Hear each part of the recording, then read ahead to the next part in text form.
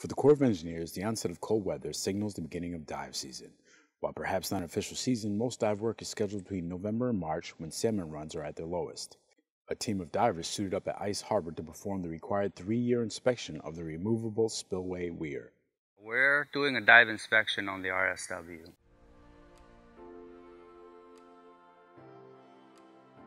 We inspect all different components of the RSW, make sure that one, it's still working, identify any sort of deficiencies that need to be addressed in follow-up work.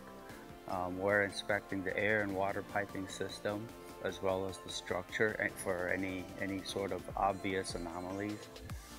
Where also the divers will also be getting down as far down as 85 feet to inspect the hinges, the hinge connection, and pretty much anything they could find. It's going to be a 5-man dive team plus a 2-man team on a chase boat. AUS, Associated Underwater Services, and we're a commercial dive company. So we do mainly marine construction, but we also do inspections or repairs or investigations with the Army Corps of Engineers. This particular task is down to 80 feet below the water.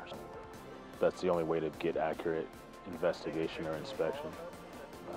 So there are ROVs that can use little radio control robots but it's best to have an actual person down there doing hands-on work for it, for sure.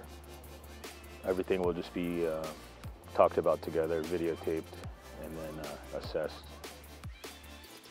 The dive investigation will be used to decide if potential repairs are needed for the RSW to ensure its good working condition before juvenile salmon start traveling downriver this spring.